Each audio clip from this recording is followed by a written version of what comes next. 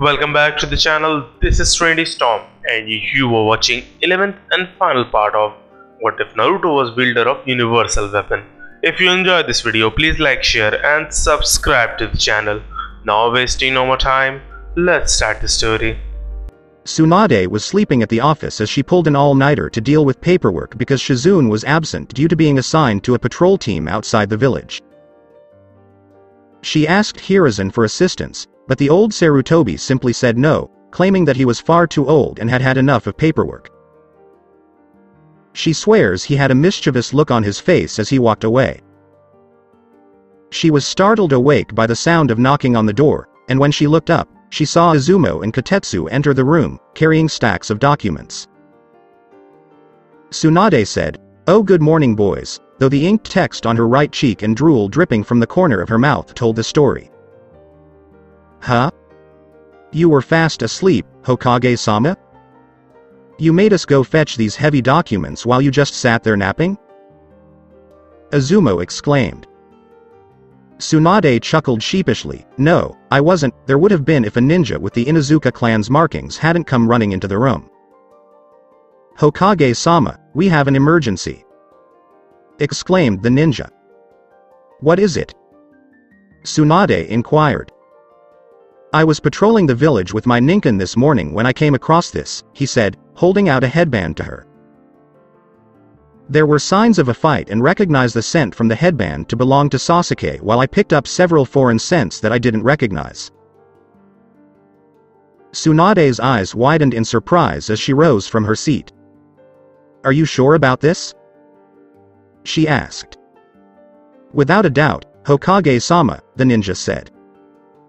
"I can't believe it, he's already making his move," Tsunade thought as she remembered what he said before Jiraiya and Naruto found them. "This time, in addition to grabbing everything I want, I'm going to grind the Hidden Leaf Village to dust," said Orochimaru. "Grr, so that's what that wrench is after, the Uchiha's powers." Tsunade sat down to devise a strategy. "Izumo, Kotetsu. There's someone I need to see." "Yes, Hokage-sama," said the Chunins. Tsunade had been waiting patiently since the Chunin had left to summon the person for whom she had requested his appearance when the door was knocked on a few times before opening to reveal Shikamaru, who came walking inside before standing before, though he didn't appear to want to be here. "I'm glad you're here. There's something important we need to talk about," Tsunade said. "What is it, Hokage-sama?" Shikamaru inquired. "Last night, Sasuke Uchiha was kidnapped from the village, and we're certain that Orochimaru is the perpetrator," Tsunade explained. "What, but why is he being targeted?" Shikamaru inquired. "He purposefully marked Sasuke in order to obtain the Sharingan's power, and I've decided it's time for your first mission as a Chunin, Shikamaru," Tsunade said. "So all I have to do is bring Sasuke back?" Shikamaru wondered. "As long as there aren't too many enemies, it shouldn't be too difficult." "Yes, that is your mission, but it must be completed as soon as possible. However, it may be as difficult as you think due to the possibility of him being guarded by Orochimaru's ninjas." "Damn, this is going to be a real pain in the ass," Shikamaru thought before speaking up. "Well, if we're going to face opposition, I'm going to need to request a team made up entirely of Junin and Chunin." "I can't honor that request," Tsunade said, frowning slightly. "What's the harm? You already know the answer. Most of the Junin have been sent out on missions, with only a few remaining to defend in the event of an attack. Go and round up any genin you think are up for the job. You have 30 minutes to leave the village. This whole thing's a drag, but I do know the guy so I can't just let it go." "Guess that's the way it is." Shikamaru turned around and began leaving the room. "Hold on, there's one person I strongly recommend. Though he's just returned from a mission, I'm sure he won't mind assisting you," Tsunade said with a smile. Shikamaru had followed the directions to a mansion and was knocking on the wooden gates a couple of times. He hadn't really been paying attention at the time, but now he recognized the place as the Yondaime's home where Naruto was living, and what's this about returning from a mission? Oh man, thinking about this will be a drag. I already have a lot on my plate. He made to knock on the gate again when he heard footsteps at the other side before one of the gates, revealing Naruto wearing his pajamas and a sleeping cap while holding a steaming mug of coffee with a drowsy expression on his face. Hey Shika. What brings you here so early in the morning? Naruto sighed. It's a pain, but I need you on board for an important mission, Shikamaru explained. What's the story? Naruto asked, raising the mug to his mouth and taking a sip. Orochimaru's lackeys have kidnapped Sasuke, and we need to bring him back. Are you kidding me? I just spoke to the guy yesterday. Naruto exclaimed, turning his head to the side and spitting out the coffee from his mouth before turning to face Shikamaru. Well, we need to hurry and get back, and we only have 30 minutes, Shikamaru said. Wow, this early in the morning and there are already issues. Tell me about it, what a pain. Hold on, I'm going to get myself geared up, then we can set out. Naruto ran back to the mansion and into his bedroom where he changed his clothes and packed up a few storage scrolls containing ninja tools before holstered his Muramasa blades and ran back out to the gate. Okay, let's go. The duo took off down the street as fast as they could. Back at the mansion, Fu walked out of her room with a loud yawn, and Haku followed suit. Yawn, what was all the commotion? It woke me up, Fu said drowsily. I'm not sure, but it appears that Naruto has been summoned for something important because his bedroom door is open and his swords are missing, Haku said after inspecting the location. Ah, that's no fair. Naruto-kun just got back from a big mission, and now he's gone again, Fu grumbled. Yeah, we miss him a lot. Chome concurred. I'm sure he won't take as long as the others, but we'll have to explain to Sakura and the others when they arrive. They're not going to be happy, says the author. I know. Back on the streets, Naruto and Shikamaru were still running, the latter in the lead, so Naruto decided to ask him about any current plans. So, do you have any ideas on who to recruit for the mission? Naruto inquired. Yeah, I do, and we're heading there right now. Shikamaru and Naruto walked towards one of the clan houses, the latter recognizing it as belonging to the Akamichi clan. The Nara heir began knocking on the door, but no one answered. Wake up, will ya?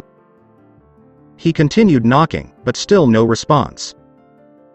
We're running out of time here, Shikamaru, Naruto said, tapping his feet impatiently.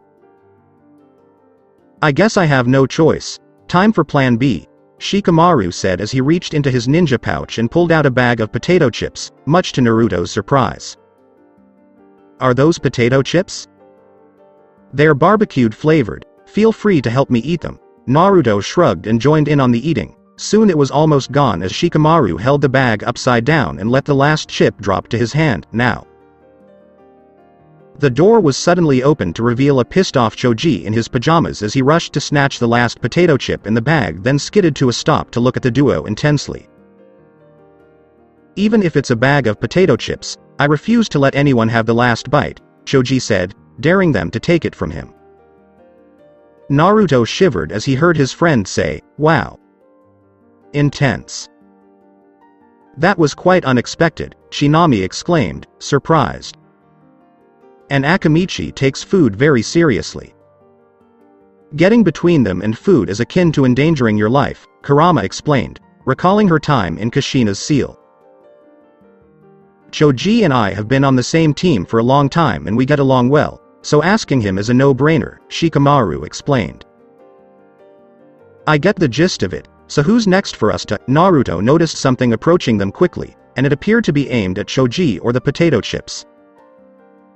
Choji frowned at its intentions, not in your life. He chomped on the trip, causing the attacker to slow down as everyone recognized Akamaru.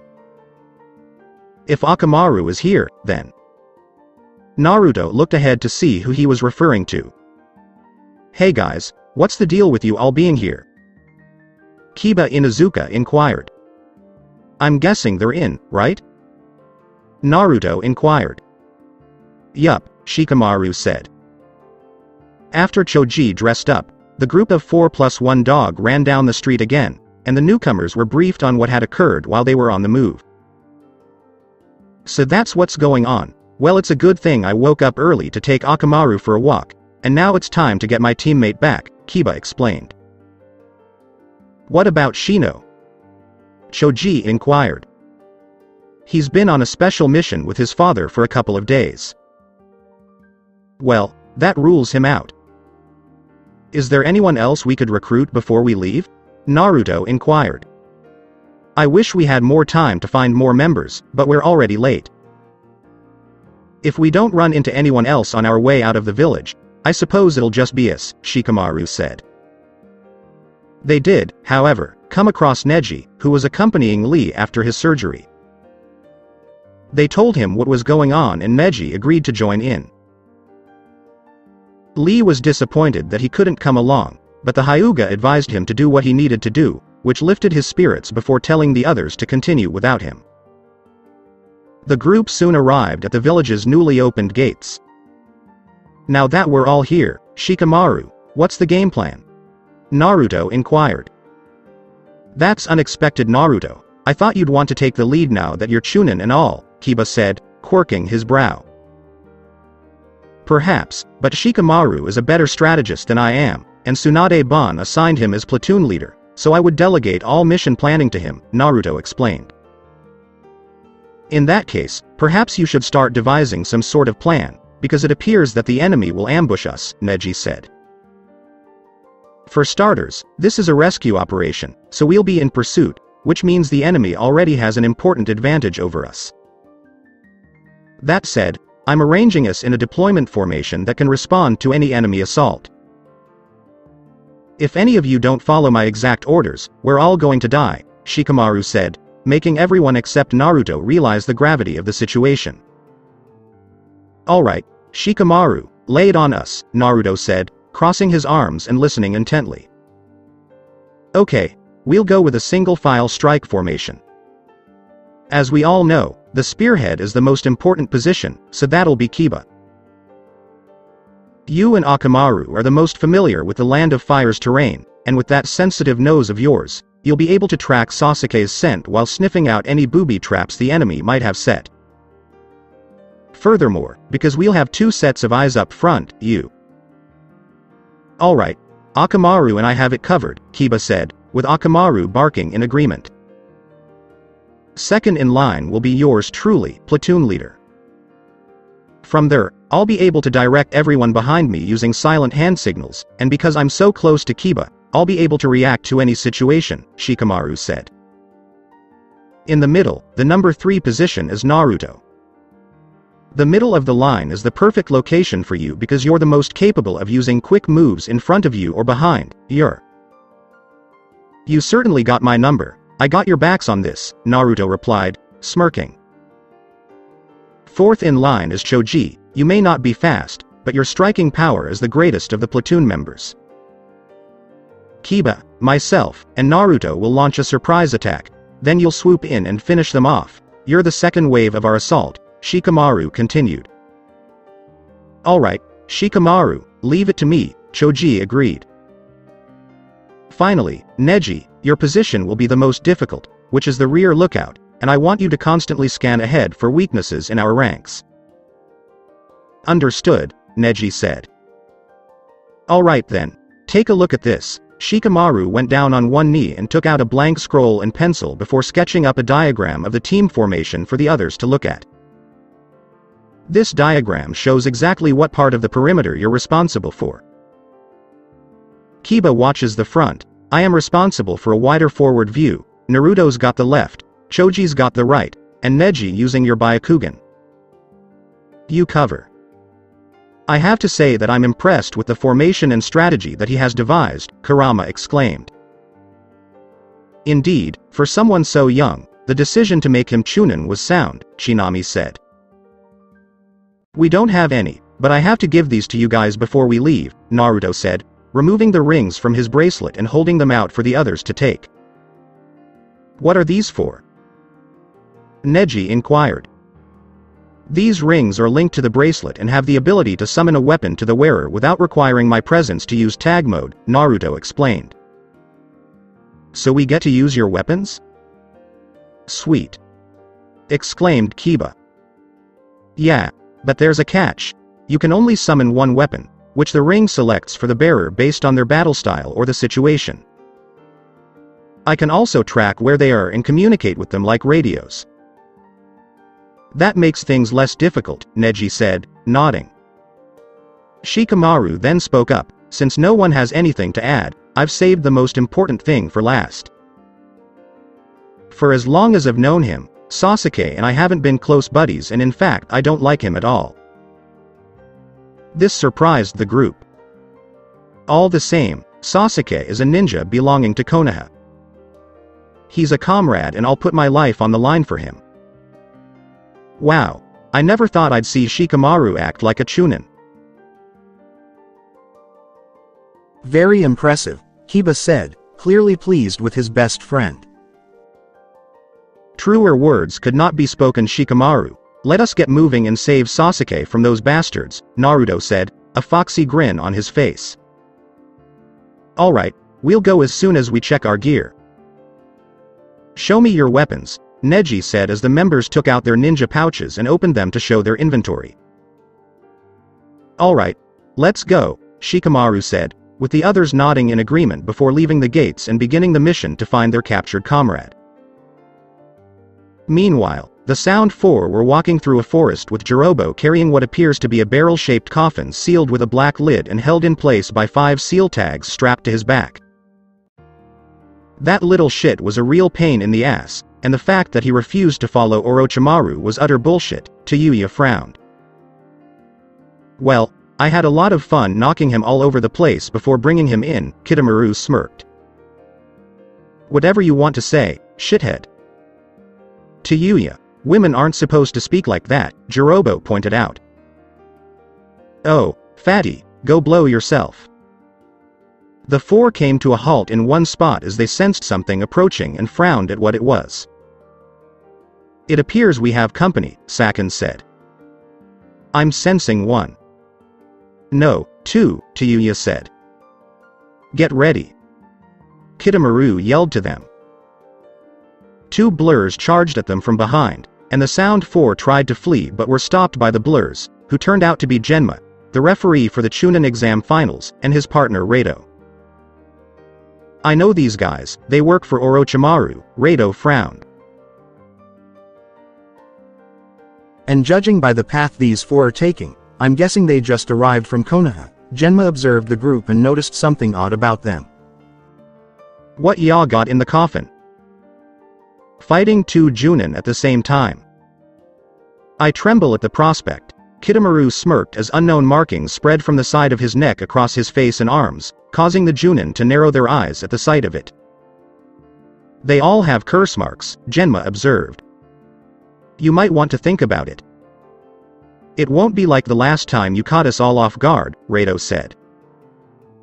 You're right, you shits, you're not going to make it this time. Exclaimed Tayuya. Trust me, you Orochimaru pawns, you don't want to mess with the shinobi of Konoha, Genma said. Sakin summoned a kunai in his hand and charged forward while throwing it, with Genma charging right back and spitting the senbon from his mouth to deflect the incoming projectile, signaling the start of the battle as sounds of metal clashing echoed throughout the forest. Back with Naruto and the others, they were jumping along the branches, Kiba in the lead, when Akamaru began sniffing the air and let out a whine that drew the attention of his partner. What is it, Akamaru? Kiba inquired. What's up, Kiba? Shikamaru inquired. He detects the odor of blood somewhere nearby. Can you narrow it down for us? Naruto inquired. Hold on a second, Kiba and Akamaru sniffed the air for about a minute. Okay, here's what happened. The scent of 2 newcomers converged on the scent of Sasuke and 4 others. The 2 have stayed behind while Sasuke's group has moved on. It sounds like someone tried to intercept them but were defeated and left for dead, Shikamaru speculated. So, what does that mean for us? Naruto inquired. If we go to the location of the battle so we can gather some valuable information about the four who kidnapped Sasuke, but we can't just rush in because it could be a trap, so we'll go into full reconnaissance mode and take it slow. And while we're at it, Sasuke's capturers who have carried him beyond the borders of the Land of Fire and out of our hands, Neji reminded the others. We've come to a fork in the road, Shika, Naruto said. We continue our pursuit, but we must also be cautious. Those guys have already been in a battle, so they'll be on their guard. Unless they're complete idiots, they'll have to know there's going to be more ninja on their trail, Shikamaru said. That means they could have set up traps or ambushes ahead of us, Neji explained. Right, so from here on out, we must proceed with caution and keep all of your senses on high alert. If you notice anything out of the ordinary, sound the alarm.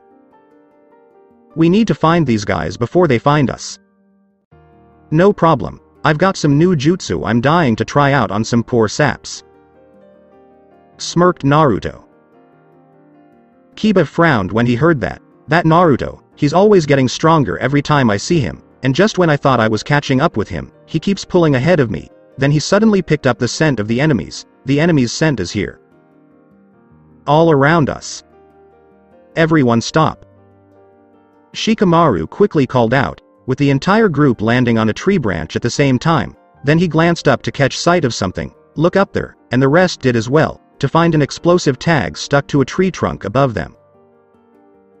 An explosive tag, and I'm sure there are 5 more. They must be using a perimeter barrier, Neji explained. A perimeter barrier? Choji inquired. It's a type of ninjutsu trap that has a time delay after it has been breached long enough for the intruder to arrive at the center before automatically triggering itself, Naruto explained. Ah, now we have to waste time going around it, Kiba complained. We don't have much of a choice but to go through while keeping an eye out for more traps, Shikamaru said as he jumped from the tree to the ground. Let's go this way, he said. Naruto and the others trailed behind him, walking cautiously along the ground. They could see numerous tripwires along the way and avoided making any contact with them as they moved forward. Man, this place is crawling with booby traps, Kiba said. Yeah, but luckily they're easy to spot, because these guys are moving fast and getting sloppy, Shikamaru explained. Naruto avoided the tripwires as well, but something bothered him. Surely Orochimaru sent elites to capture Sasuke, and yet they're using this level of trappings? The blonde was carefully inspecting each tripwire as he passed through when he exclaimed, "Hey guys, don't move." This caused the others to come to a halt. What is it, Naruto? Choji inquired. Naruto knelt on one knee as he examined the tripwire in front of him. Take a closer look at this. They gathered around him and examined the wire. There was another one, but it was thinner and almost impossible to see from a distance. How clever of them to create a trap within a trap, Neji said. So they made those tripwires visible to make us less aware in some ways before catching us off guard with hidden triggers, Shikamaru speculated. I'll scout ahead, Byakugan. Neji used his dojutsu to scan ahead of the team before declaring, I've found them. Alright, time to bust some heads. Exclaimed Naruto. First we make a plan and get it right, then we can nail those bastards so I can go home and do less troublesome things, Shikamaru said, gathering them together and telling them of his plan as they listened intently. That's it. Kiba, the timing of those smoke bombs is absolutely crucial, got it? The Inuzuka nodded in agreement, so, split up and let's go. They set out with Naruto, Choji, and Kiba going one way and Shikamaru and Neji going the other, moving as quietly as they could through the bushes with Neji leading the way until they were several yards away from a small clearing where they saw their targets resting. Looks like we caught them napping, Shikamaru observed something strange. Hold on, where's Sasuke? He's inside that coffin, Neji said, wielding his Byakugan. Do you think he's still alive? It's been sealed with a barrier jutsu that's difficult for me to see through. Considering they went through all that trouble to get him, I can't believe they'd be so eager to kill him so quickly, earning Orochimaru's wrath. Let's hope you're correct. The blue-haired sound nin stood up and threw a kunai in their direction, hitting a tree right behind them. They looked back and gasped in shock when they saw explosive tags attached to it and already triggered, forcing them to jump out of the bushes just as they detonated. The explosion's shockwaves sent the duo skidding along the ground until they came to a halt, at which point they looked up to see the sound nin looking down at them. Well, I thought I was flushing out a snake from the bushes, but all I got were a couple of mice, Sakin sneered. Oh man, this has just turned into something extremely troublesome, Shikamaru thought. Shikamaru was thinking about the situation he and Neji were in when he noticed Jirobo preparing to attack, causing him to scramble to his feet and wave his hands placatingly. Whoa, hold up. We're here to negotiate, not fight. Why are we just talking about this like reasonable people? Shikamaru asked. Kidomaru smirked in response. Then let's not forget about your friends, shall we? He jerked his other hands forward, and Naruto, Kiba, and Choji were yanked out of the bushes and into the clearing. Kiba, on the other hand, acted quickly and threw a smoke pellet onto the ground, causing a cloud of smoke to form between the two groups. Nice try, but it won't do you any good. My threads are so thin that you can barely see them but are very strong, so I still have your friends, Kidomaru smirked. The smokescreen began to clear, revealing Naruto and the others still bound by the aforementioned threads, much to the blonde's chagrin as he prepared to cut them loose with a wind-enhanced kunai. Shikamaru reflected on what Kidomaru had said and realized, so that double trap you had set up was actually a triple trap. I gotta say you must be the smartest one in the group. And now you're going to be the dead ones. Kidomaru approached but quickly found himself unable to move, much to his surprise, as did the others. Why can't I move? You aren't the only ones with a smart guy in a group. Kiba purposefully set up the smokescreen as a cover-up so that Shikamaru can snag you with his shadow possession jutsu. Naruto smirked, then took out a kunai and empowered it with wind chakra before cutting the threads of himself and the other two. I appreciate you making me look good in front of my squad, Shikamaru sneered at the group. But things changed when Sakin began to smile, making them wary. Very impressive. I would be even more impressive if I hadn't mastered that jutsu, he said. After hearing that, Naruto's hand slowly approached the Tsukiyotoshi strapped to his waist, but he was caught off guard when a volley of shurikens suddenly flew out of the bushes behind them and struck Shikamaru, causing him to lose focus and the jutsu to be disengaged. Jirobo grinned and made his move right away.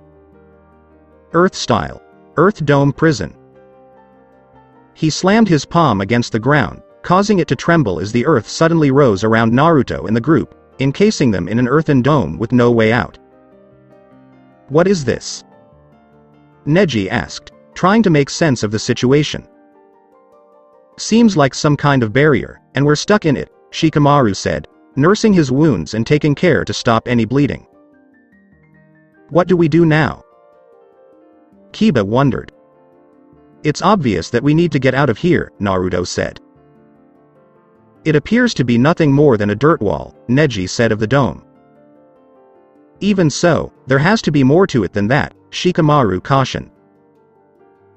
HMPH, a wall is a wall, and there's no wall I can't punch a hole through, Kiba scoffed. I suppose so. Despite the risks, we definitely need to do something to get out of here. Kiba crouched with his claws bared before lunging at the wall, tunneling Fang. He spun quickly like a horizontal tornado as he slammed into the wall and burrowed his way through with dust and stones flying around. He soon came to a halt, revealing a medium-sized indent on the wall, and jumped back to the ground, surprised by what he and the others were seeing. The damn wall is repairing itself. Shikamaru exclaimed, surprised at what he was witnessing. So it's more than just a dirt wall, Byakugan.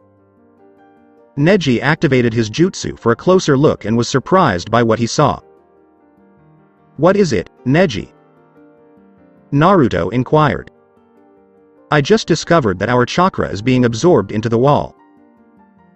This must be another aspect of the jutsu, says the narrator. Oh great, now we're in a really bad jam. We need to get out of here quickly before we lose all of our chakra, Kiba frowned. From what we know so far, this dome is absorbing our chakra to maintain its structure, which means that the guy who performed the jutsu must still be here to keep it active. I wonder if... Naruto turned to Neji. Can you use your Byakugan to look outside the dome? I'll see what I can do, Byakugan. Neji activated his dojutsu once more and looked around before finally saying, I found him, he's right in front of us. Thanks, that's all I needed to know, Naruto replied, smirking. What's on your mind, Naruto?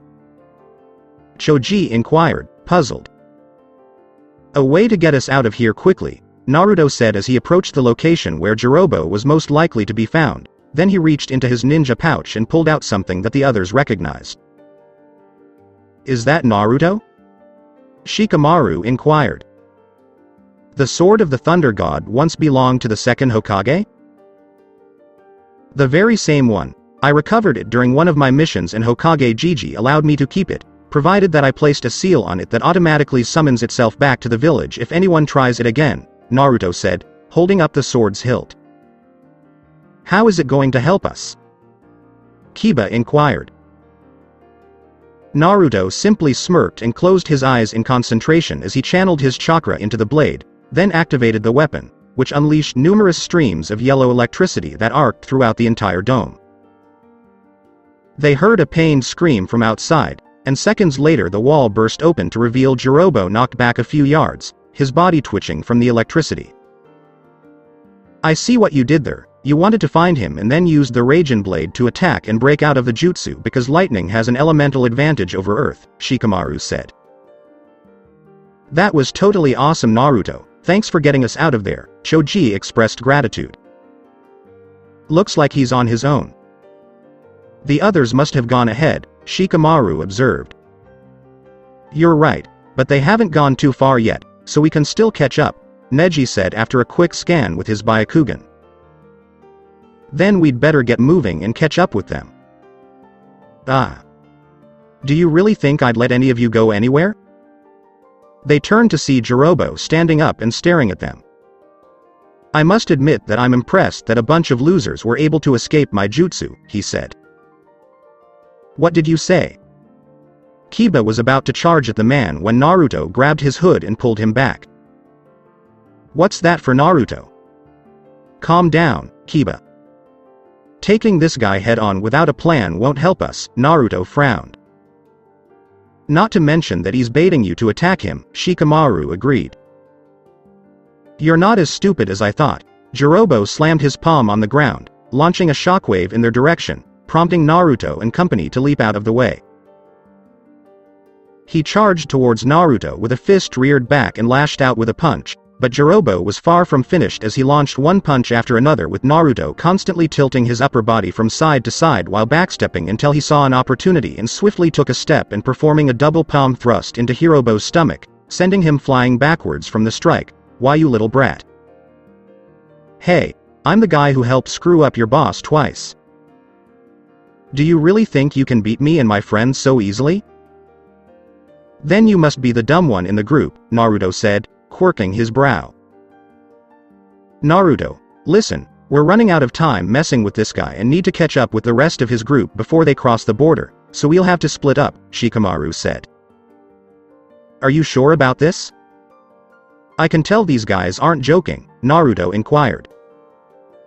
They felt the ground tremble and turned to see Jirobo holding a massive boulder over his head, proclaiming, Earth style, sphere of grains. Move. Shikamaru yelled as they jumped out of the way as Jirobo threw the boulder at them. They checked to see if the enemy was gone before feeling the ground shake again. Look out, here comes another one. A hand burst out from beneath the ground beneath Shikamaru's feet as he was grabbed by Jirobo and held upside down in front of the others. Shikamaru! Choji exclaimed, worried about his friend. So you're in charge of this ragtag team, huh? Said Jirobo, causing Naruto and Choji to grit their teeth in rage. So why don't I do you all a favor and get rid of him for you? He twirled Shikamaru and tossed him aside. Partial expansion jutsu. Choji quickly bloated himself up, human boulder, and rolled to intercept Shikamaru before slamming into a tree trunk. Thank you, Choji. Shikamaru exclaimed gratefully. HMPH, and here I thought I was doing you all a favor. Talk about ungrateful, Jirobo exclaimed. Naruto took a step forward, cracking his knuckles. You really got some balls in between those legs to be talking trash about us. Think it's time they got popped. He was about to attack when he heard Choji call out to him. Leave him to me, Naruto, this guy's mine. Choji exclaimed angrily. Naruto returned with a worried expression, but Choji. He's mine, Naruto sighed, seeing that his friend's mind was made up and unwilling to budge an inch. Choji reached into his pouch and pulled out a smaller brown pouch, holding it out to Shikamaru. Here Shikamaru, take this bag of food pills. Shikamaru was initially perplexed until he realized what the Akamichi was planning. Choji, you're not going to. It's okay, I got my secret weapon, Choji said as he tossed it over. Yeah, but. Do you think I'm going to wait forever? Jirobo charged towards the group with every intention of harming them. Choji reached into his pouch again and took out a transparent plastic casing containing 3 pills colored red, yellow, and green, much to his surprise. First, the green spinach pill. Choji opened the case to pop the green pill into his mouth and ate it before standing at the ready. Jirobo prepared to smash through the boy and attack the others, only to be stunned to his core when Choji stopped him dead in his tracks. What? How is this possible? Jirobo wondered. Whoa, he suddenly gained a lot of power. Could it be from those pills? Naruto wondered. Apparently so Naruto-sama, it must be a clan secret, Shinami speculated. Get going while I hold him off. Choji exhorted the others to leave. Shikamaru appeared conflicted about leaving his friend alone with the enemy. What have the 5 of us gotten ourselves into? If we lose Sasuke, we'll be exactly what this guy says we are. A stupid idiot of a leader and his band of rejects. Shikamaru remained silent for a moment before saying, You better catch up with us, Choji, you hear me? Don't die on us, man. I don't want to eat the barbecue without you, Naruto said with a forced grin. Yeah. So get out of here already. Choji confirmed. Alright, guys, let's move it. Shikamaru exclaimed before taking off, with the rest hesitantly following. Once I finish you off, kid, your friends will be next. Jirobo grumbled angrily. That's not going to be easy like you think. Choji began pushing against Jirobo to the point of him being pushed with his feet dragged along the ground until he managed to get a proper footing. What he wasn't expecting was Choji to grab hold of his rope belt and throw him along the ground, slamming into a tree trunk. So far so good. Meanwhile, the rest of the retrieval team was making their way towards the other members of the Sound 4 and Sasuke, who was being held captive. Shikamaru passed the bag of food pills around for the others to consume in order to replenish the chakra they had lost when they were trapped by Jirobo.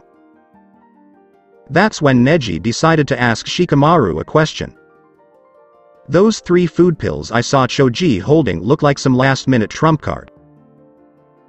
Will they be enough to help him win? Neji wondered. Yeah, he did say he had a secret weapon on him, Kiba confirmed. Don't worry, Choji has a plan because he brought the Akamichi clan's secret triple threat. Pills that grant a person explosive power, there are 3 of them. Green, yellow, and red, and the amount of energy that each pill contains is absolutely massive, Shikamaru explained to the team.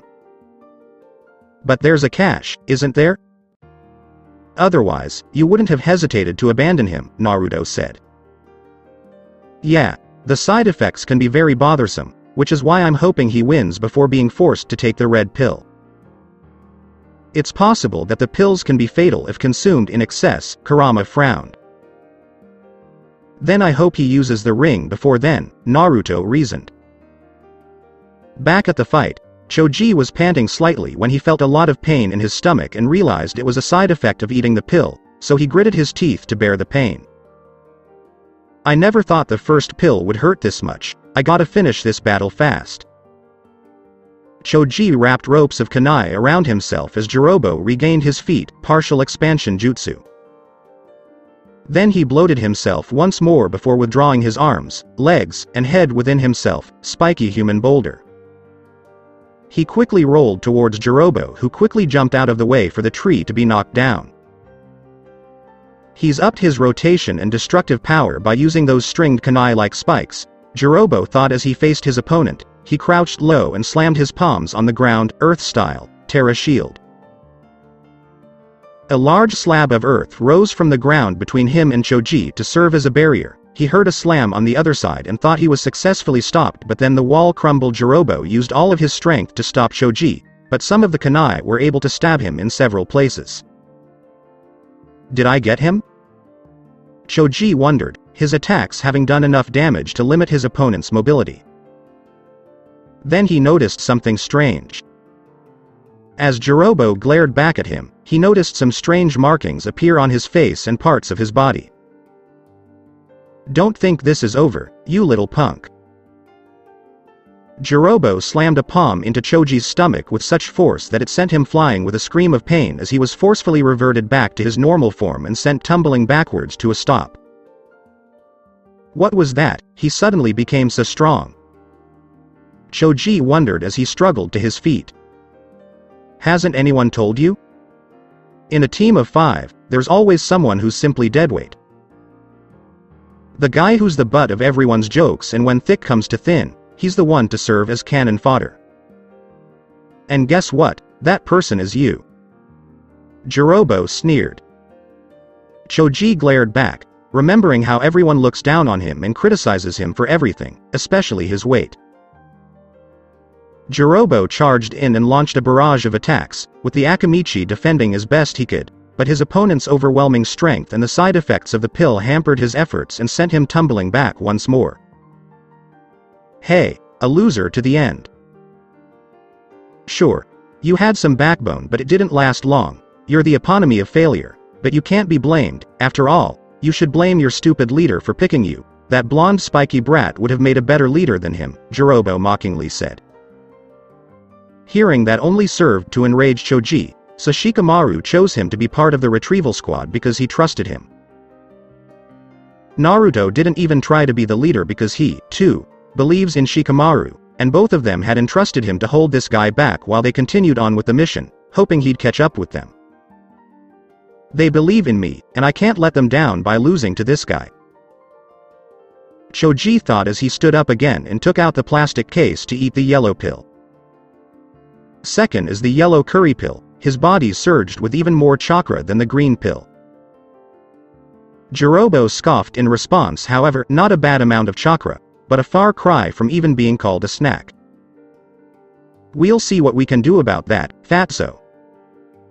Choji smirked as he saw Hirobo's face twist in rage, feeling a sense of satisfaction. Do not address me as such. Jirobo charged at him, ready to attack. Arm. Partial expansion jutsu. Choji's right arm began enlarging to gargantuan size, much to Hirobo's shock, and was unprepared for the smack which sent him tumbling along the ground. Choji reverted his arm and now enlarged his leg in an attempt to stomp him deep into the ground, but Jirobo was quick to roll out of the way.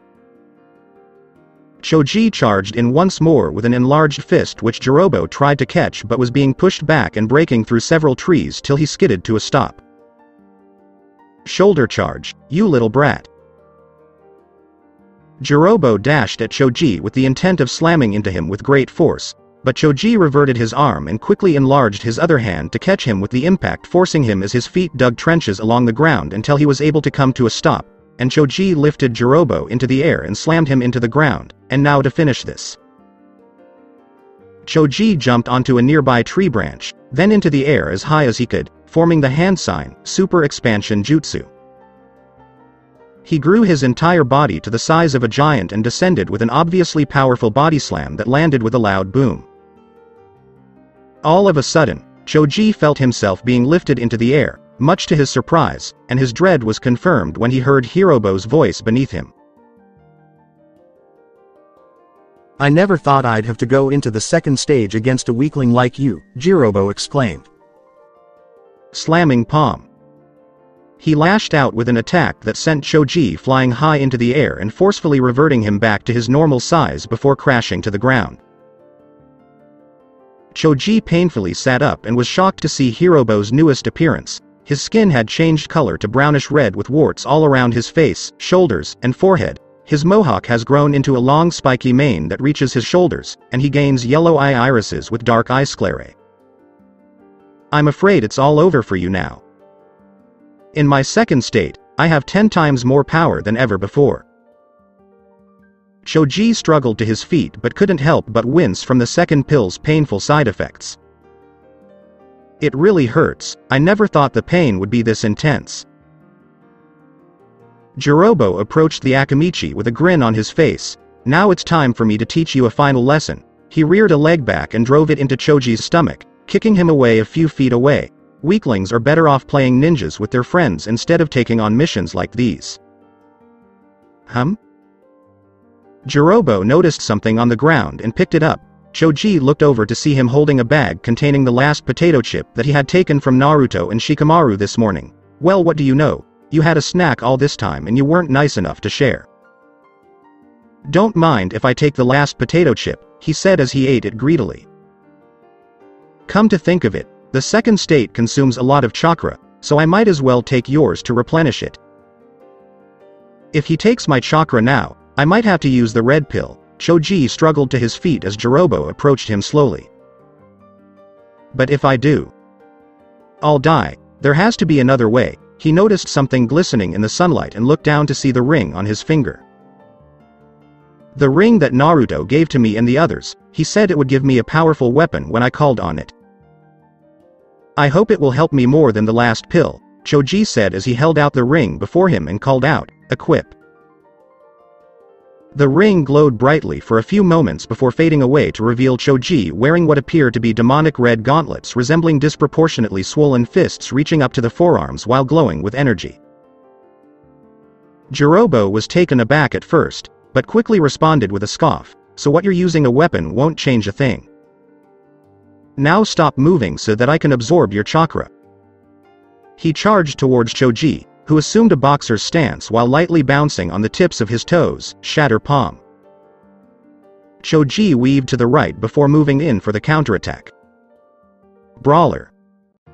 Jirobo stumbled back in pain from the sudden increase and glared at his opponent. "You little brat," crushing knee.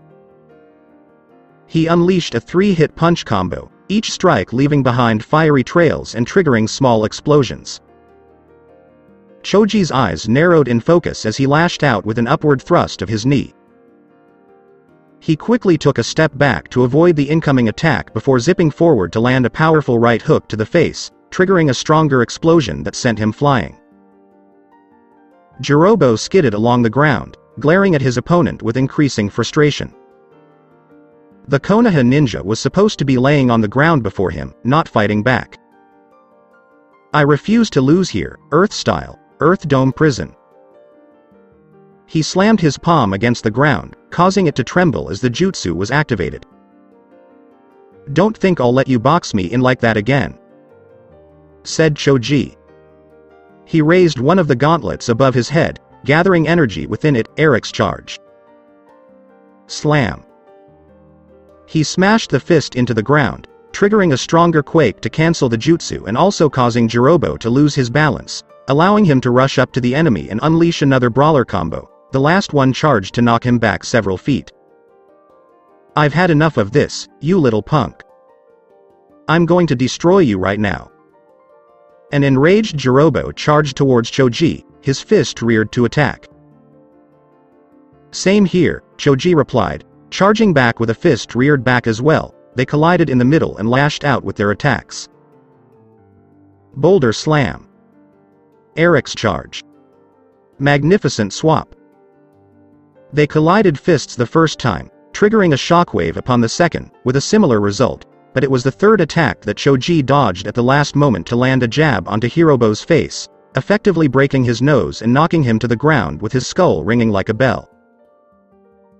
A lot of people tend to hold grudges for many things, such as eating their food without their permission. That first punch to the face was for eating the last of my favorite snack, Choji said angrily. The broken nose was for calling me names like fatso and loser, but you did something far worse than the last two that I'll never forgive you for. You insulted Shikamaru, my best friend who believed in me more than anyone else besides my father. One of the gauntlets began to gain energy by the second. How dare you? You had to insult Shikamaru after eating the last of my favorite food and calling me names.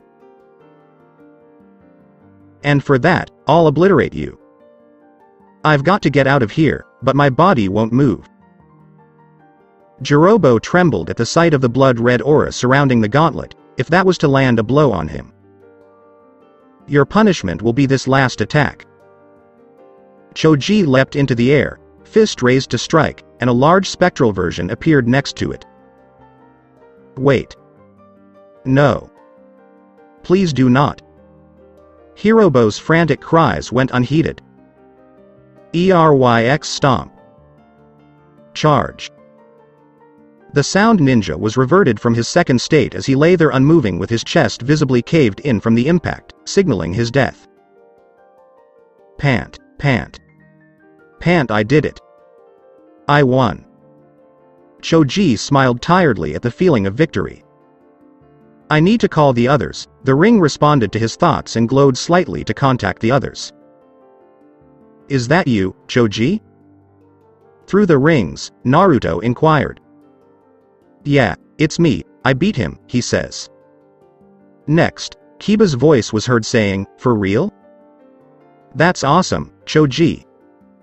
Akamaru agreed with his partner and barked. Yeah man, I guess it's double for the barbecue for you, Naruto said. I'm glad to hear that, Choji. How are you? Shikamaru inquired.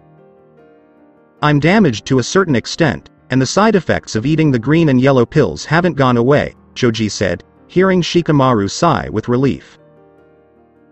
I see, then you should stay behind and rest. Buddha. He speaks the truth, Shikamaru told us about the effects of the pills, Neji interjected. You are currently not in a position to assist us further.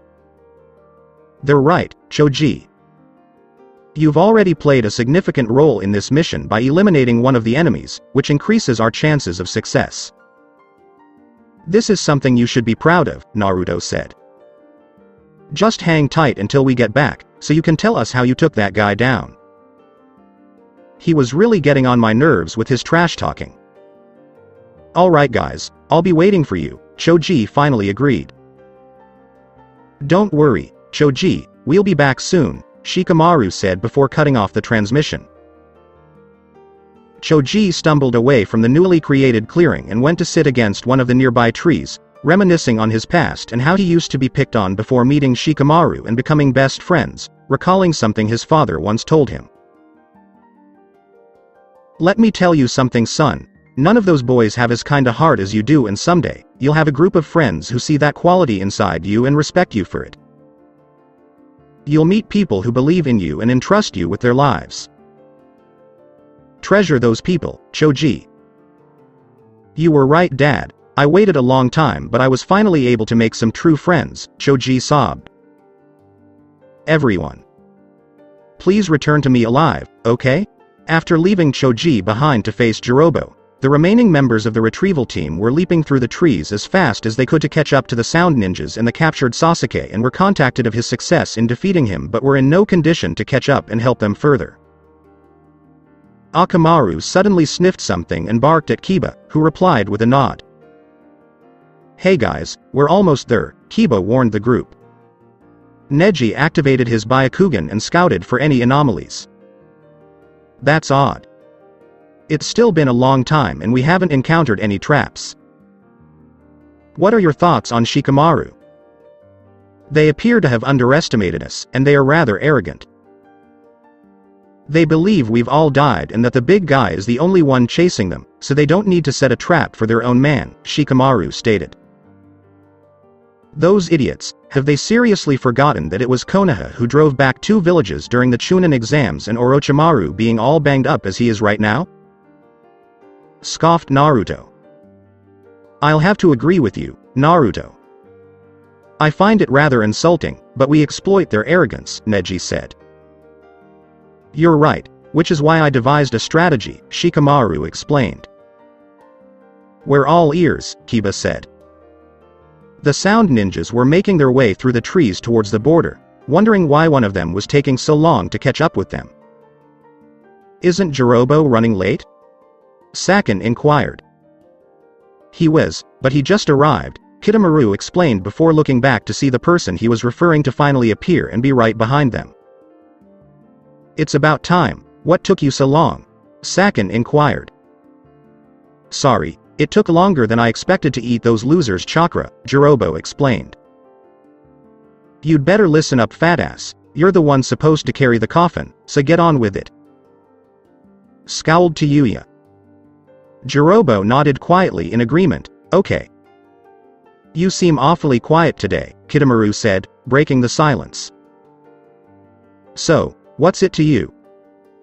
Jirobo inquired. Kitamaru landed on a tree branch and turned to face him, saying, "It means I won't be handing over the coffin because you aren't the real Jirobo." "Let me handle this one, fellas, I'll catch up once I'm done here," he said as he tossed the coffin over to Tayuya. Tayuya and Sakin nodded in agreement before taking off again. Jirobo drew a kunai and charged in, but Kitamaru blocked the attack with one of his 6 arms. Jirobo puffed out smoke, revealing Shikamaru to be the impersonator. "How did you know?" Shikamaru inquired. The real Jirobo is constantly reprimanding Tayuya for having a potty mouth. "Well, you can't blame me for attempting," Shikamaru lashed out with a kick, which Kitamaru also blocked before going for a counter. Spiderweb net ninja art. Kitamaru's cheeks puffed up before spitting out a web that knocked Shikamaru back and struck him against a tree trunk. He was smirking when he felt something approaching from behind him and turned around to see Naruto lunging at him with a fist reared back, accompanied by some of his shadow clones. "Don't be so arrogant, buddy." Kitamaru jumped off the tree branch, chasing Naruto as he spewed a large ball of spider silk into his hands and molded it. "Ninja art. Spiral spiderweb," he exclaimed, spreading the ball of thread across a large area, entangling Naruto in his web. Kitamaru noticed something coming his way and turned around to see 2 mini-tornadoes approaching from behind. Fang over Fang. Man-Beast Ultimate Taijutsu. Kiba yelled as they approached their target, but Kitamaru suddenly flexed his 6 arms, swinging barely visible web threads and effectively evading the attack, allowing the duo to land on separate tree branches. "Damn it, we're not going to let you get away." While hanging upside down from his threads, Kitamaru sneered at them. "You took the words right out of my mouth. I recommend you check your position." Kiba looked down to see that his feet were webbed to a tree branch and held in place, as was the transformed Akamaru. "You scumbag." Kitamaru looked at them with arrogance as Neji swooped in from behind to attack, but the sound nin sensed his approach and let go of his threads, dropping down to a branch below to dodge before quickly entangling in a web as well. "Darn it, he managed to get us all even though we followed the plan," Shikamaru grumbled. "Let's see how you like being inside an airtight cocoon," Kitamaru said before wrapping Neji in a webbed cocoon and turning to the others. "I suggest you don't bother breaking free from the threads. They're so strong that even 2 elephants can't tear it apart," he smirked to Naruto. "And now for some fun," he said, his cheeks bulging and chewing a few times before reaching into it with his arms and pulling out 6 thick strands of golden thread labeled, Ninja Art, Sticky Spider Thread. "That's a different color than the others, what's he up to?" Shikamaru wondered as he watched the spider-like ninja shape them into spiky boomerangs and noticed that they were hardening to a metallic form. "And they're hardening. Now that I'm all set," Kitamaru said, "I'm going to play a little game that involves figuring out which is the real one." He began throwing boomerangs at each, with the clones being forcefully dispelled and the others becoming more concerned as the numbers decreased until there was only one left. "You appear to be a very lucky man. Too bad your luck has run out with this." He threw the last one at Naruto, causing it to stab him. Kitamaru barely had a nanosecond to react when something powerfully impacted his chin and launched him into the air. He painfully opened an eye to see Naruto in front of him with blue sparkles around him as the blonde ninja who delivered a barrage of rapid punches to the face then followed up with an elbow strike to the stomach before sending him flying to slam into a tree trunk with his kunai. Kitamaru rose to his feet and looked at Naruto, ignoring the pain. "How in the world did he get out of my web? It ought to have been impossible." "Naruto over here," yelled a voice, and they turned to see Neji, Kiba, and Shikamaru all free from their webs before Naruto teleported over to them. "You were also supposed to be trapped in the cocoon. Your webs have a chakra foundation, and chakra-based substances are no match for my gentle fist. I believe I'm the only one who can handle him." "You can continue while I deal with him," Neji stated. "Are you certain about this? This guy is undeniably stronger than the previous one," as Kiba pointed out. Akamaru had jumped into his jacket, shivering at the level of power emanating from the sound nin. "Wasn't it Shikamaru who said we'd have to go one-on-one to complete this mission?" Shikamaru frowned and replied, "Yeah, we all agreed on that. Not to mention that if all of us stayed here, Sasuke would be taken away from us. We've come to save our fellow Leaf Shinobi, Sasuke, and we cannot let him fall into the hands of evil like Orochimaru because that is not our way. In addition..." Neji turned to face Naruto, who returned his gaze before smiling slightly. "Naruto, your eyes are sometimes better than mine. Now get started. Choji beat his guy, so I expect you to walk all over this one," Naruto said after a brief pause. "Alright then, let's get moving," Shikamaru said. "You better beat this clown," Kiba said, and Akamaru agreed before they all resumed the chase, with Neji trailing behind. "I'm not letting you get away." Kitamaru spat into his right hands as he formed another ball of thread. He flung 3 webs with sharp golden points at Naruto and the others, immobilizing Neji, but the Hyuga released chakra through his hands, shredding the webs to pieces and allowing them to continue on their way. "If you want to go after them, you'll have to go through me," Neji said, his Byakugan activated. "That's fine with me, and I can tell you're the strongest of the bunch, which means I get to have more fun. I'm eager to play with you, but I'll have to take it slowly or the game won't be as enjoyable." Neji took a silent stance and prepared himself. "The game is for me to kill you in 3 minutes or less." Kitamaru molded another ball of spider silk into Ninja Art, Spiral Web Bullet. In his mouth, Kitamaru spit out a spiderweb net at Neji, who dodged it and took cover behind a tree before repositioning himself on another branch. He used the gentle fist to shred through the incoming web projectiles, which seemed to work well at first, but the rate of fire caught him off guard and pinned him to a tree trunk with additional webs restraining his hands. "Lord Orochimaru had told me about you and your clan, so taking care of those bothersome hands of yours would keep you from cutting through my silk. It's only been a minute, but I'm already sick of playing with you now that I've figured you all out." Kitamaru planned another attack while Neji remained silent. "Now, sticky spider thread, die." When the web holding Neji suddenly shredded in pieces around his body without the use of his hands, he moved out of the way for the spike to hit the tree and ran along it, landing right in front of the stunned Sound Nin.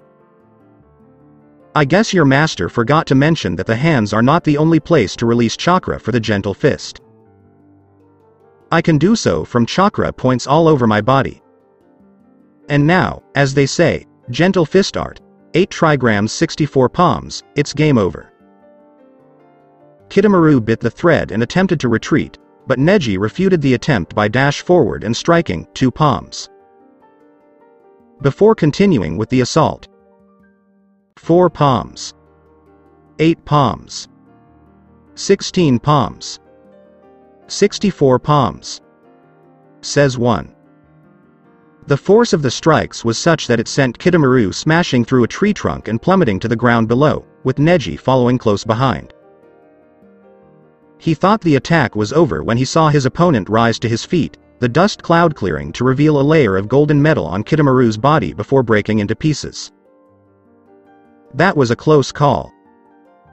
One hit from you would have frenzied my chakra network. You certainly keep me guessing, with a smirk, Kitamaru said. Where did that material come from? Neji inquired sternly. Aren't you curious? My sticky spider thread is actually a type of metal that hardens as soon as it leaves my body and is extremely resistant to chakra.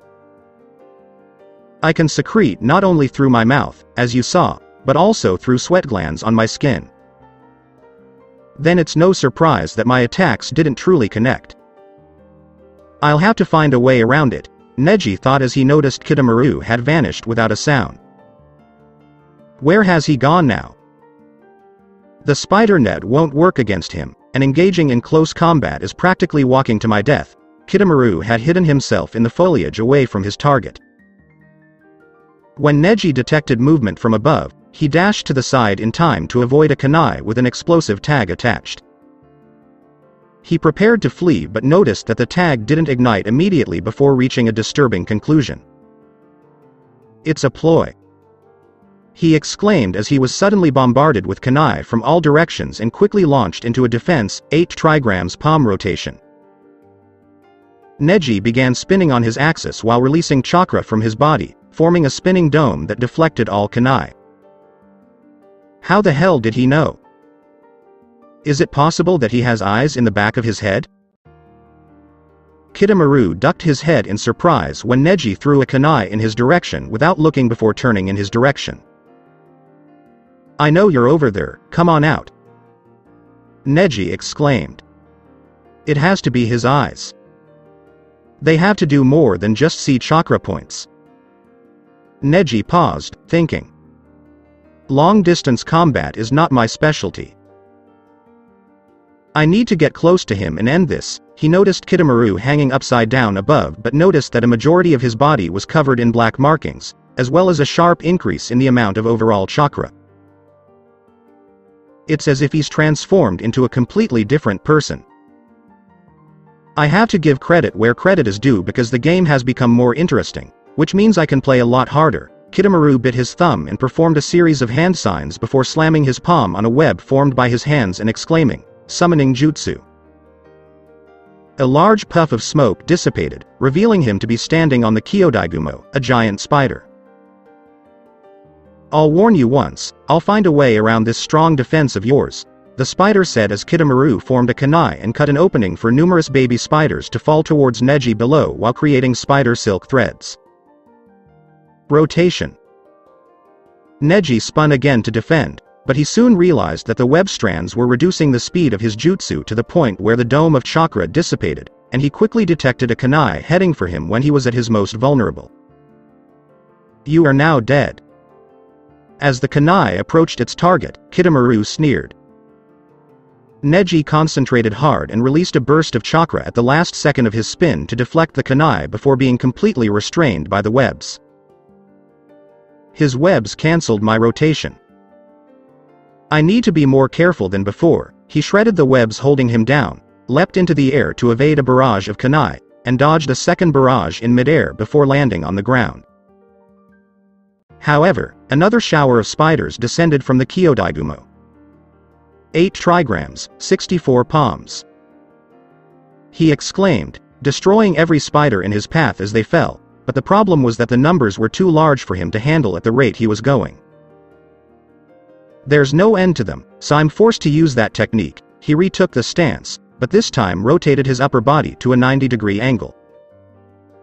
8 trigrams 128 palms. He was now striking the spiders at dizzying speeds, his perspective being that everything around him had slowed down. I'm done if he manages to land any of those strikes on me, even with the sticky spider thread armor. But let's see who comes out on top in a game of attrition. Kidomaru commanded more spiders and kunai to descend. There are still too many of them and not enough time. My rotation won't work in this. Neji shredded the web, only to have a kunai knife slice his right shoulder. Darn it. What happened just now? How did one of them get through in less? He has a blind spot in his ostensibly 360-degree vision. Let's put that to the test, shall we? Kidomaru made spiders fall from the sky, and Neji was about to use his 8 trigrams when he was struck in the back by a kunai. That's it, he said, launching a barrage of kunai from all directions. Neji dodged them, but 2 more struck him in the back. Damn, how is he able to strike me? Moaned Neji. I figured it out. All your fancy moves are designed to hide the fact that you can't see everything around you. It's been entertaining, but it's game over for you. Kidomaru commanded the Kyodaigumo to fall on Neji with the Hyuga, using his gentle fist on it only to make it burst into web silk, which held him down for 3 more kunai to hit him till he collapsed to the ground. That was fun for some time, but now to go after the rest of those brats. He turned to leave but then noticed that Neji was getting back to his feet and taking off the kunai from his back in spite of the pain.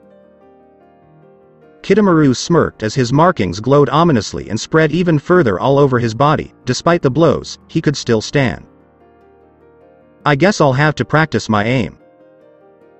He underwent a transformation in which his skin turned dark red, his eyes gained yellow irises with dark black sclerae, elongated teeth and fingernails, and his hair grew longer and gray. Kidomaru sprouts horns on his brow, shoulders, and elbows before removing his headband to reveal a third eye. He's turning out to be more fun than I thought possible. I might as well show my appreciation by playing far more intensely than before, he said, tying a long bow with his sticky spider thread. Neji was struggling to keep fighting despite the damage, and he credits his ability to do so to his insane training with Might Guy. All of his moves were to study my techniques and abilities, which is how he discovered my blind spot. I can't get close enough because he won't let me, and the lack of long-range attacks is really hurting me. He's a lot stronger than I am. Something caught Neji's eye in the sunlight, and he looked down to see the ring on his finger, and Naruto's voice echoed in his mind. Choji beat his guy, so I'm expecting you to walk all over this one, Naruto said.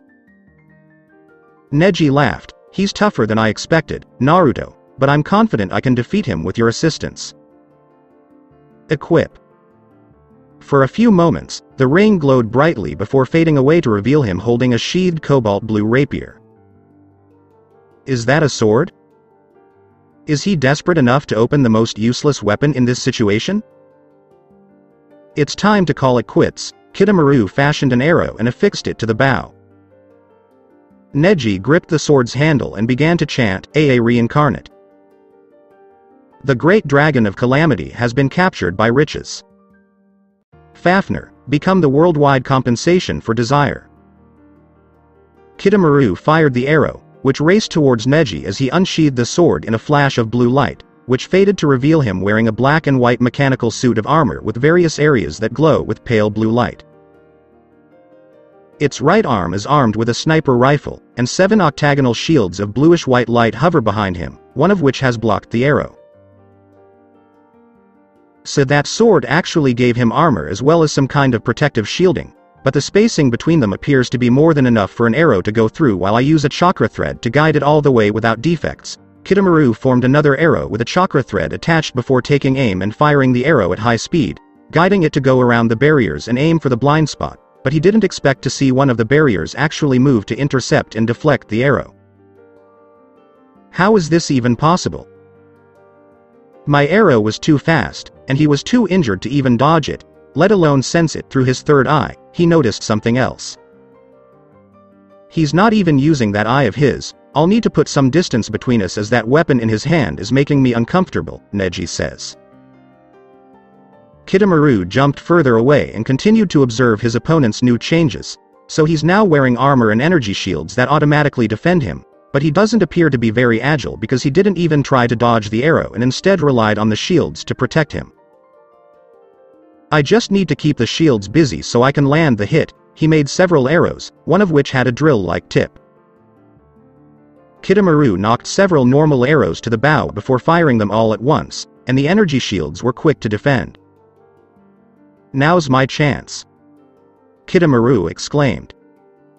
This is my win, he exclaimed as the drill-tipped arrow flew past the preoccupied shields and into Neji's blind spot. Neji then muttered, "Wise blood," before rotating in a 180-degree spin to completely evade the arrow and taking aim before firing a thin blue beam of energy that flew at high speed and struck a stunned Kitamaru, encasing his body in ice as he toppled over to crash to the ground. How could this be? There was no way he could have seen the attack and dodged in time to even counter. He heard a low hum and turned to see Neji flying towards him. How? This armor is known as a drag ride, and it provides the wearer with the war potential of 1,000 soldiers.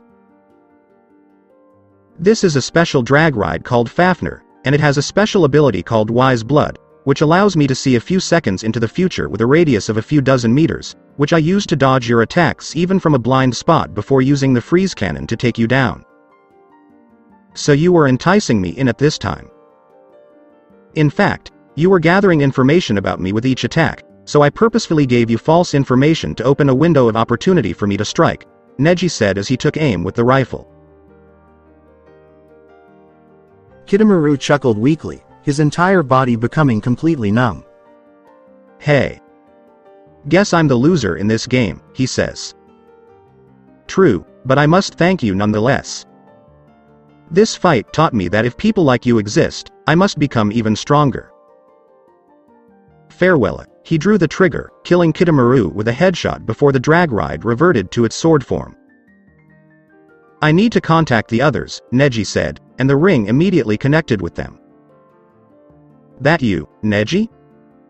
Shikamaru inquired. Yes, I was able to defeat my opponent, but I was injured. It will take some time to heal my wounds before I can catch up with you all, Neji said this while wincing from the aforementioned wounds. So the guy's as strong as we thought. Guess we should keep our guard up with the rest of those bastards, Kiba said. Focus on healing yourself, Neji, and then catch up when you can, Naruto advised. Understood, Neji said as he reached into his pouch for the medkit to start patching himself up. I promise to catch up to you. Just give me a little more time. We're getting close, Kiba said. Geez. Things are really starting to pick up, don't you think? Said Naruto, who was leaping through the treetops with Shikamaru, Kiba, and Akamaru during their pursuit of the sound ninjas as the sun set. Perhaps, but right now it's the three of us versus the two of them, and I kinda like those odds, Shikamaru said. Hey, what do you think of three of us? Kiba inquired. Arf arf. Exclaimed Akamaru, irritated at being left out. Shikamaru responded with a smirk, oh sorry I meant four of us. Hey, I can't wait to blow them all away with the new jutsu Akamaru and I have been working on. Exclaimed Kiba. So, what's the game plan for this one, Shika? Naruto inquired, ready to weigh in. We're still working on it, but the important thing is that we have to catch up with them before the sun completely sets. Then let's hurry up and get this party started. The group accelerated in an attempt to catch up to the remaining two sound ninjas and rescue Sasuke from them. Tayuya and Sakan were ahead of them, trying to stay ahead of their pursuers until they reached the border. The sun is setting, and Jirobo and Kitamaru have yet to catch up with us, Sakan said. Forget about those jerks. I'm more concerned about what Orochimaru will do to us if we don't get this guy to him on time, Tayuya said nervously. Displeasing Orochimaru frequently has disastrous consequences. Soon after, the sun had completely set, and night had descended on the land. Naruto and company were still on the hunt for their prey. "Hurry, I can smell them just ahead of us," Kiba exclaimed. "No, we're close enough as it is, and it's best if we keep this distance until sunrise," Shikamaru said. "Why, we could even use the darkness to launch a surprise attack on them, capture Sasuke, and then flee back to the village." "Sounds plausible, and I would have agreed with you, but the main issue is that for the plan to work, we need stable visibility. We can't risk going in blind, wandering through the darkness. The moment they figure out what we're up to, they'll simply solidify their defense around the coffin and hold out until we tire ourselves out. Surely you're not forgetting about our sense of smell, are you?" Kiba asked, and Akamaru agreed. "I haven't forgotten about it, but keep in mind that they've also memorized the geography thanks to Orochimaru, plus." Shikamaru looked up to peer through the trees and see the dimly lit moon and cloudy skies. "My jutsu won't be much help at this time with the moon being so dim and the clouds moving around overhead. We should wait until daylight." "I'm not sure about that idea," Kiba said hesitantly. "I concur with Shikamaru," Naruto said. "I assumed you'd prefer to attack them now rather than later. Even though we share the same rank, I would go to Shikamaru for strategies." "Just trust him, he hasn't led us astray," Naruto insisted. "Fine. Then what are your plans once the sun comes up?" "I'm already working on it," Shikamaru said thoughtfully. Meanwhile, in the land of rice paddies, in a hideout, screams of pain could be heard echoing down the dark corridors. Kabuto hurried into a room where the source of the agonizing screams was hidden behind a shower curtain. "Lord Orochimaru," muttered Kabuto. As the snake Sanin endured the endless pain inflicted on him by his failed assault on the Hidden Leaf village, he was in the shower, blood seeping from his rotted arms and flowing into the drain. "Is Sasuke still not here?" Orochimaru demanded. "Time is running out for him." "He won't last at this rate," Kabuto reasoned. "You have many other bodies at your disposal. You can even use mine if you want."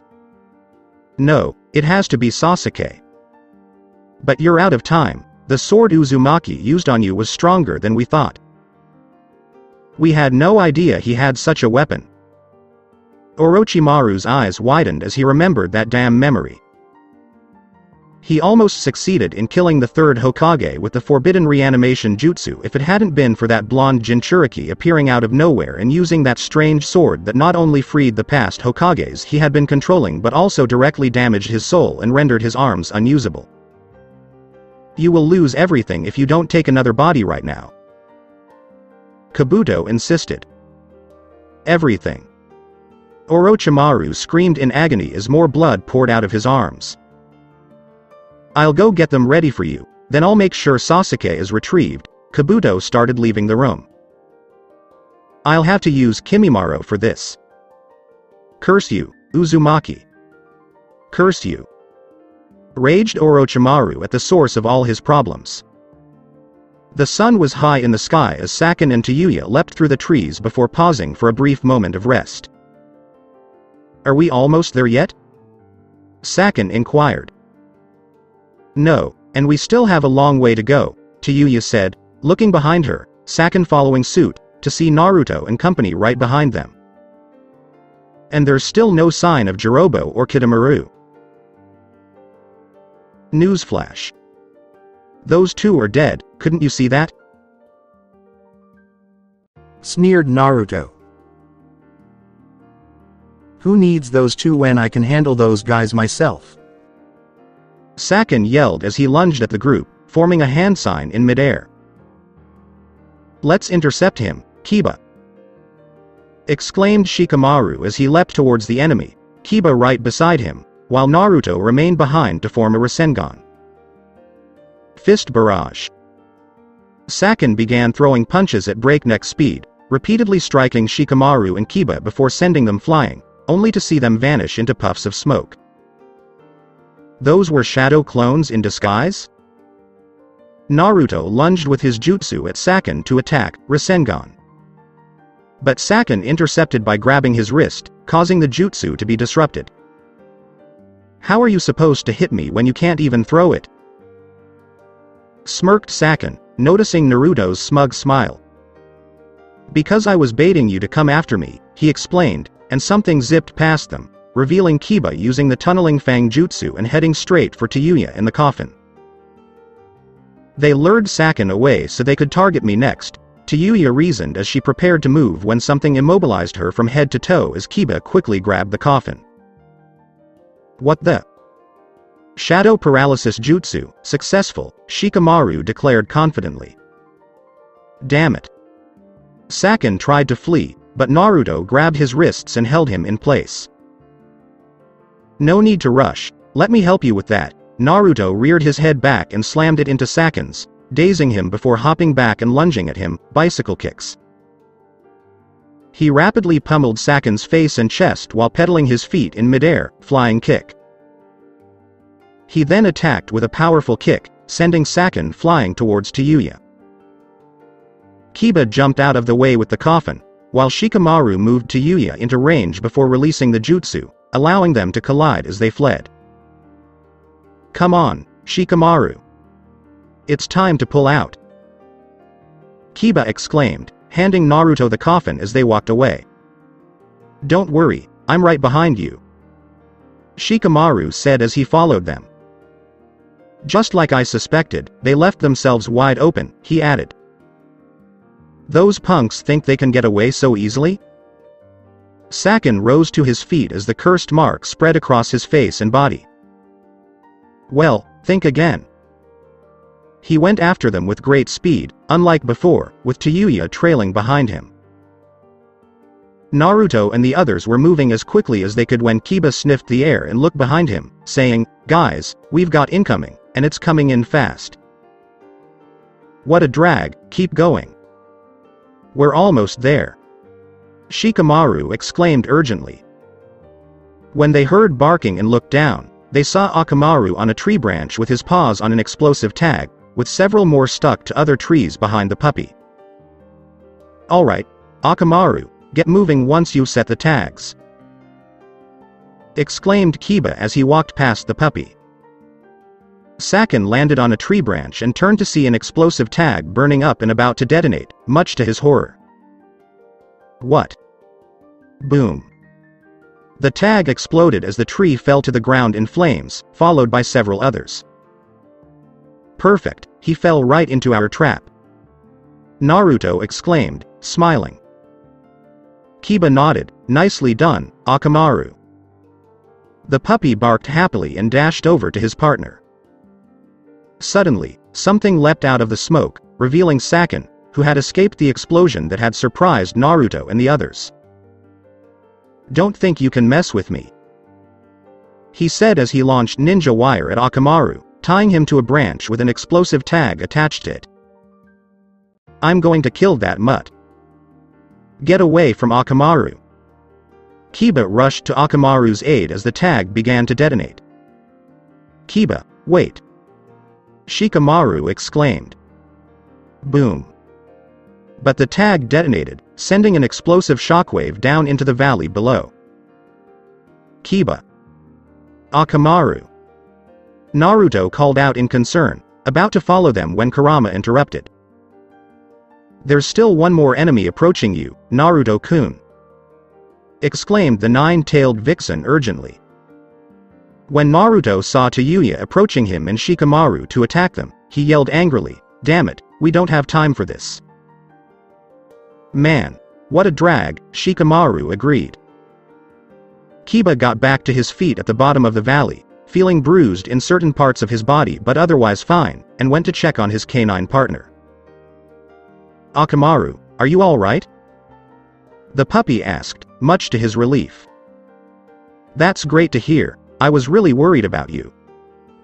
"You won't have to worry about anything anymore once I send you to the afterlife," a voice said, causing them to turn and see Sakin not far away. Kiba glared at him, like that's going to happen, you're going down here and now. I'd like to see you give it a shot. Kiba reached into his ninja pouch and pulled out 2 soldier pills, one of which he ate and tossed to Akamaru, causing the puppy's fur to turn red. Alright, ninja art of beast mimicry, all fours jutsu. Kiba stood on his hands and feet before sprinting forward, kicking off the rocks in a pinball fashion until he was Sakin's blind spot and attacked from behind, landing a hit, got him. Sakin, on the other hand, smiled smugly over his shoulder as something unexpectedly hit Kiba, sending him tumbling away and splashing into the nearby river. Akamaru dashed over to check on him. What just happened? I know my attack connected, but it didn't seem to damage him. Then there was that attack, I didn't see it coming either, muttered Kiba as he rose to his feet. In that case, Akamaru, we'll go with a pincer attack this time. Arf. Akamaru barked in agreement and stood ready. Man-Beast Ultimate Taijutsu, Fang over Fang. They dashed forward while running on all fours and sharply darting left and right to throw their opponent off as they drew close, beast mimicry, man-beast clones. There was a puff of smoke and it faded to reveal a doppelganger in Akamaru. Alright, let's go. They dashed forward while running on all fours and sharply darting left and right. However, when the dust settled, the results were far from what Inuzuka and his canine companion had hoped for. Sakin was restrained by both of them, and another was protruding from his back for some strange reason. What's up with this guy? Kiba was taken aback when he saw this and lashed out with a kick, only for a foot to emerge from Sakin's stomach and block it. What the? This is quite perfect, Sakin. There's one for each of us, the other body said before punching Kiba, who then puffed into smoke, revealing a hurt Akamaru on the ground. Akamaru! Kiba exclaimed, concerned. Oh, so you're the real deal. Multiple fists barrage. Sakin punched Kiba, sending him crashing into a boulder. Kiba looked up to see Sakin in front of him with a punch midway, which he leaned out of the way to barely dodge, but an arm emerged from the elbow to grab him by the neck. Damn it. Kiba tried unsuccessfully to break free from the chokehold. My brother and I get along really well. Yukon usually sleeps within me while I'm active, but he'll come out to play when the occasion demands it, Sakin explained. Now that I think about it, this must be his ability. This must have helped them escape when Shikamaru had captured them during our first encounter, Kiba reasoned. He can focus his arms and legs out of any part of my body for offense or defense, like that. Yukon protruded his head next to Sakin's and a fist emerged from his brow to hit Kiba in the face. Arf, arf. Akamaru charged in to assist Kiba, but Sakin saw him coming and smirked deviously. Multiple leg barrage. Sakin split his legs into 3 and launched Kiba into Akamaru's direction, both collapsing into another rock and appearing seriously injured. How does it feel to be kicked by 3 legs at once?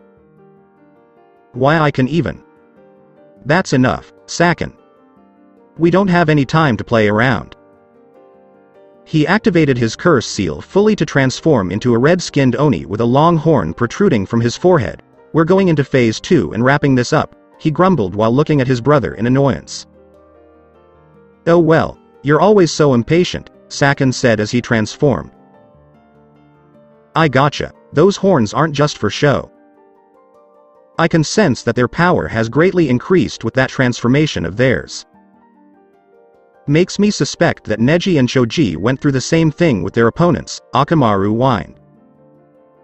What are you in the mood for, brother? Sakin inquired. Rip them apart, Yukon said flatly. Damn it, I think we're done here, Kiba grumbled. Arf. Exclaimed Akamaru, who appeared to have surprised Kiba.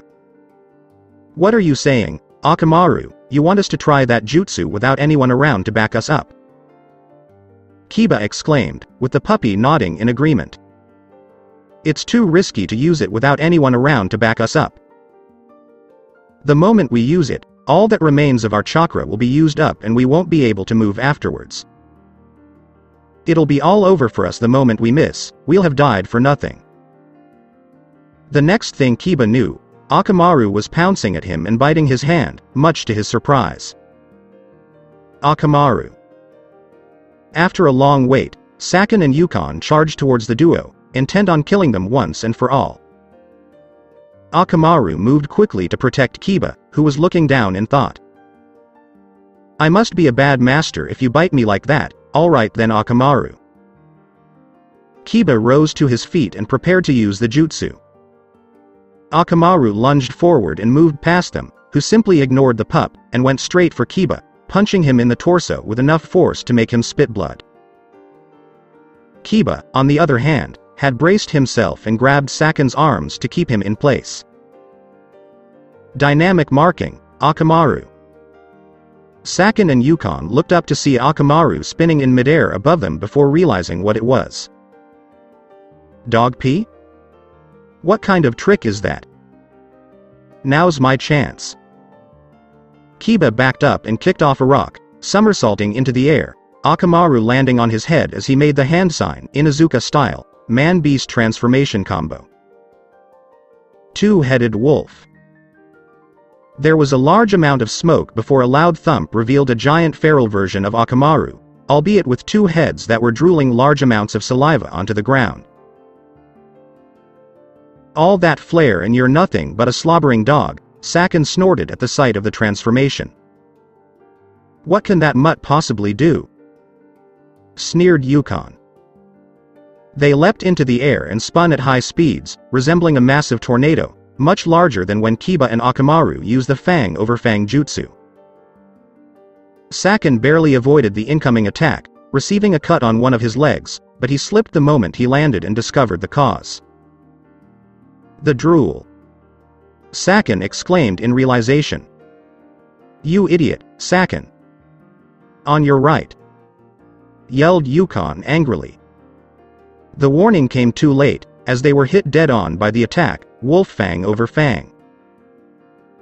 The combination attack continued to shred at the enemy's body until it was literally torn in half, with both halves falling away from each other and the duo landing afterwards. How do you like that? Wolf Fang over Fang's revolution speed is so intense that we can't see anything while attacking, but it will cut you even without direct contact and will rip you to shreds if it does, Kiba said smugly. But then he saw the two halves of the body squirm and regenerate the missing halves with gray scaly replacements before rising to their feet and facing them as if nothing had happened. Don't get too far ahead of yourself, brat, Yukon cautioned. To be honest, we were planning to split up, Sakin admitted. They actually split into two? Kiba exclaimed, stunned. Things would have been bad had we taken the full brunt of that attack. Now's the time to get serious, Yukon continued. Kiba noticed his legs shaking and realized what was going on. Even Akamaru was complaining about their current situation. I know, boy, we only have enough in the tank to use Wolf Fang over Fang one more time, so we need to make this last shot count, Kiba reasoned. This time, we're taking them down, Wolf Fang over Fang. The duo charged again, Sakin and Yukon darting out of the way and hiding behind some of the large rocks scattered around, but they were unfazed. There's no point in hiding, we're not relying on our eyes right now, but rather tracking you by the scent which Akamaru had placed on you earlier. They quickly located the sound ninjas and continued their attack. However, Sakin and Yukon bit their thumbs hard enough to draw blood, then sped through a series of hand signs before slamming their palms to the ground, revealing a giant gate resembling that of a roaring demon. Kiba and Akamaru collided with the gate, which was dented, but it stopped them completely and caused them to fall to the ground. Impressive, Rashomon is Lord Orochimaru's greatest defense, but for him to dent it like that. Yukon said. However, it doesn't matter. Because this is the end. Snorted Sakin. The twins jumped into the air with their fists reared back to finish off the duo when one of the heads awoke and splashed something into Sakin, causing him to cry out in pain while undoing the transformation, revealing Akamaru, who purposefully took the hit from Yukon and crashed to the ground. Akamaru!